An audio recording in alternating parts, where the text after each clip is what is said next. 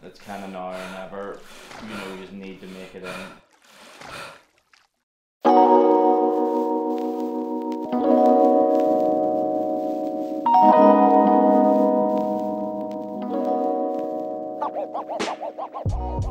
So I'm Russel, and I organised a charity paddle, which was a 38-mile prone paddle, which means we were paddling on lifeguard rescue boards, which are 10'6" long, and we were paddling lying down and up on our knees using our arms to propel ourselves.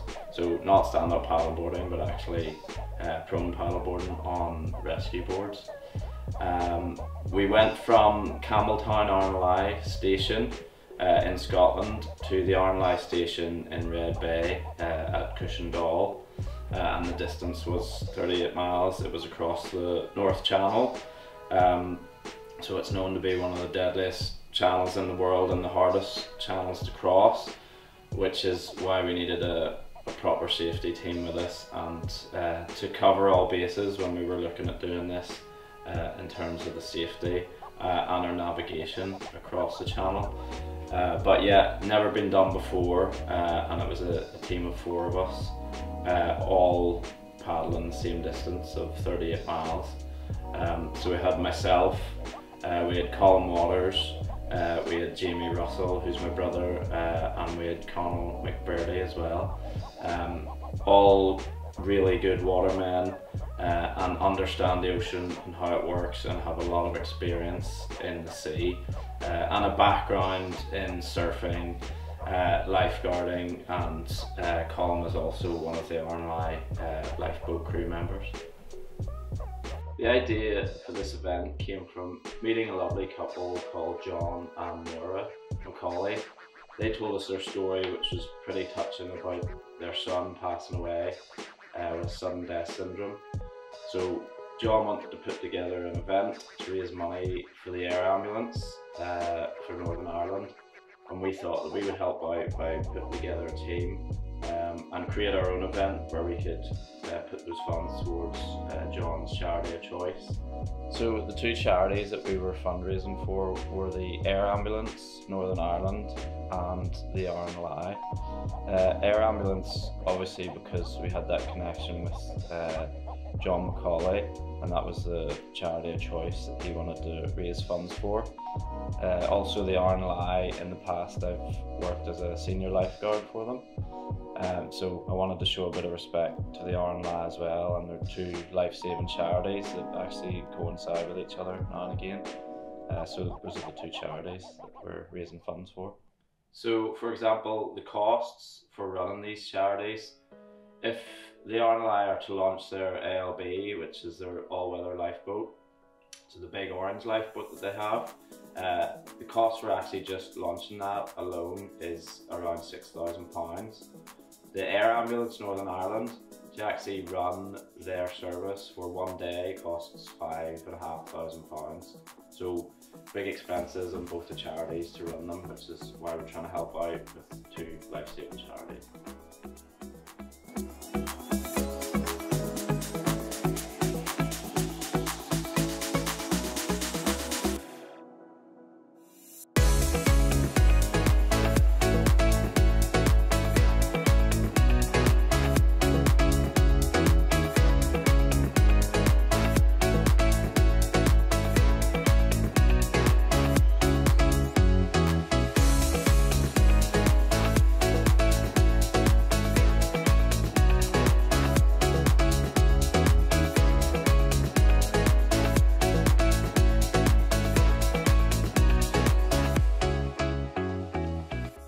So the main issues whenever I was planning this event was to actually coincide everything. So things like our tidal streams, so the currents that were going to be either pushing against us or with us, working those out, which was done by our navigation advisor Neil Young, coinciding these with high tides and low tides and the times of when we could leave and the times of when we were going to finish. We were trying to plan this so that we could paddle in the hours of daylight to make it safer. and also within our waiting period, which was between the 5th and the 14th of August, getting 2 safety boats in that time frame, because we had a waiting period, but we were only able to say, like, quite late notice when the conditions were best, okay, we're going to go on this date. But obviously 2 boats needed to be free on the date that we selected, with maybe 2 or 3 days notice. So those are the main issues of actually organising it and allowing those things to sync together on the day that we selected. On the day of our event, before we were going to paddle, I think we were all a little bit nervous. I myself was nervous, but not nervous in our ability or our physical shape to do the paddle. I was more nervous about what we were going to encounter when we got out into the open ocean and the channel. We had everything covered to lower the risk, with safety boats and a navigation team checking when we should leave and what the tidal streams were going to be doing as we were paddling. But there was still part of me was thinking, what are we going to encounter when we get out here? Are there going to be currents that we're not sure of how they're going to move when we're out there, or how they're going to affect us? So really just the conditions were making me slightly nervous before we started. And the distance that we were covering as well is a big paddle, but I knew that we could do it.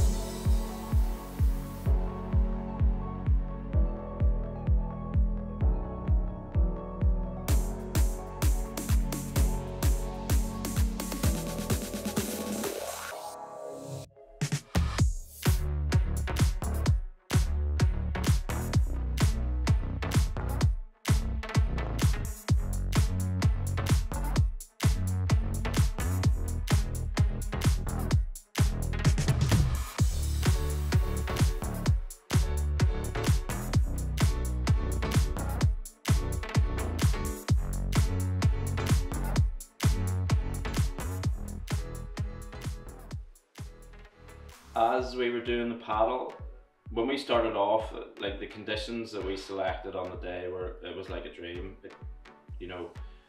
It couldn't have really been any better for us. The start of the paddle was like sheet glass, no wind, 20 to 25 degrees, and the tidal streams, so the currents were with us and pushing us.